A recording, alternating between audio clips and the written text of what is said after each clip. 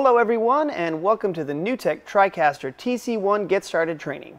In this video, we'll be covering the 4 mix effect buses. Now there are several ways to use these. First, we'll take a look at how to use these as a mix. So in our interface, we can find our mix effects right above our program row.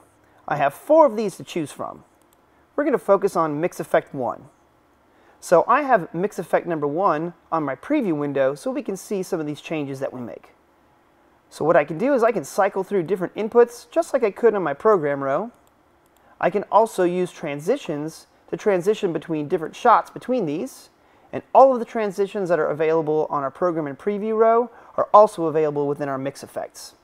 Now to the right of that, we have 4 independent upstream keyers which we can then overlay on top of our mix effect that are completely independent from what's going out on our program row. Another use for a mix effect is to use them as an effect or a multi-layered effect. Now in ME2, we can go ahead and assign different live sets to these by clicking on a plus button and viewing all the different live sets that we have.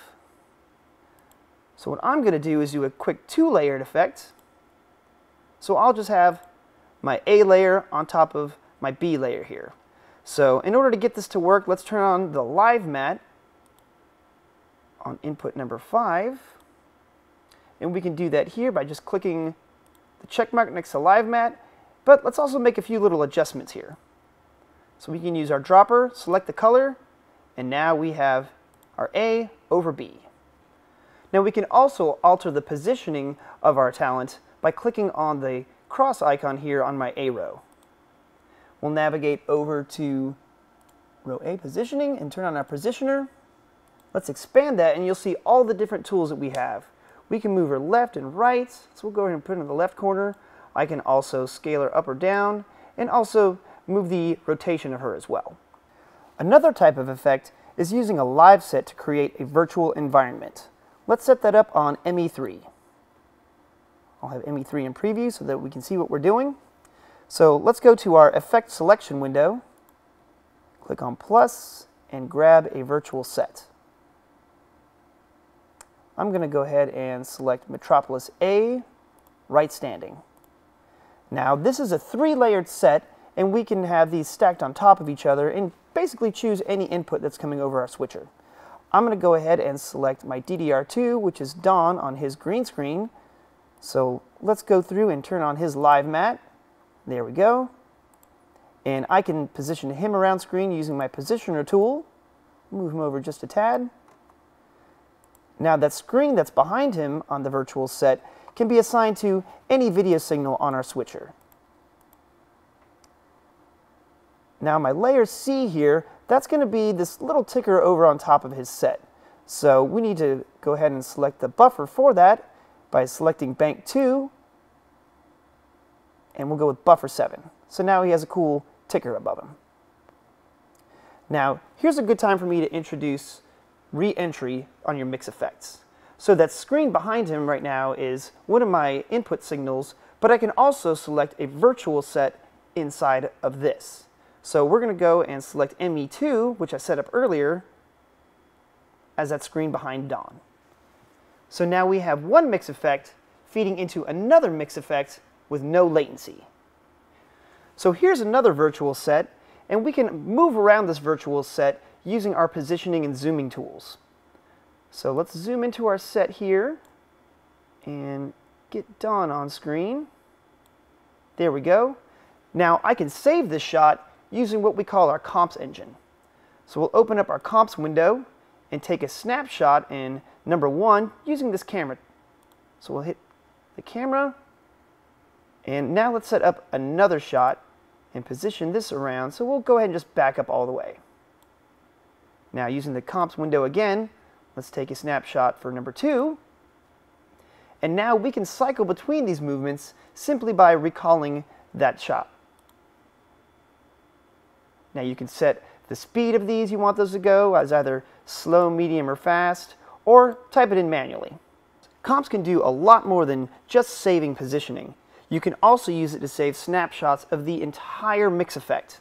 So for example, let's go ahead and bring on our upstream keyer, and we can also move the positioning of Dawn just a little bit over here, go back to our comps window, and save that as snapshot number 3. Now if I go back to number 2, you'll see that all of the positioning and the upstream keyers have been removed. Back to number 3, and we're back to where we started.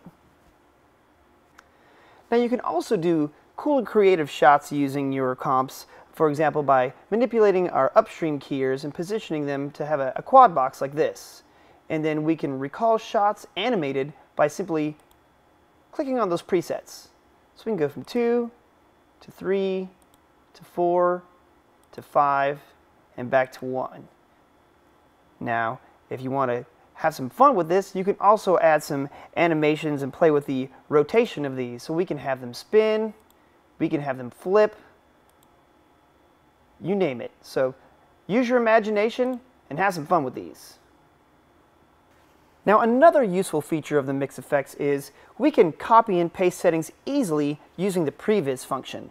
So let's go ahead and take a look at ME3, and I want to do some big changes here without editing that mix effect. So what we'll do is we'll copy it over to our previs by clicking previs. And now let's move over to our previs window, and I'm going to set up my preview window to echo what I have on my previs bus. Cool.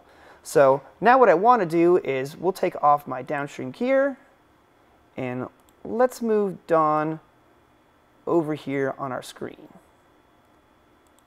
And then we'll zoom in just a tad. And we'll position the camera like this. Alright, that's looking good. So now we're going to paste these settings back into our mix effect by going back to mix effect 3 and hitting the paste button. And now all of those changes are brought over into ME3.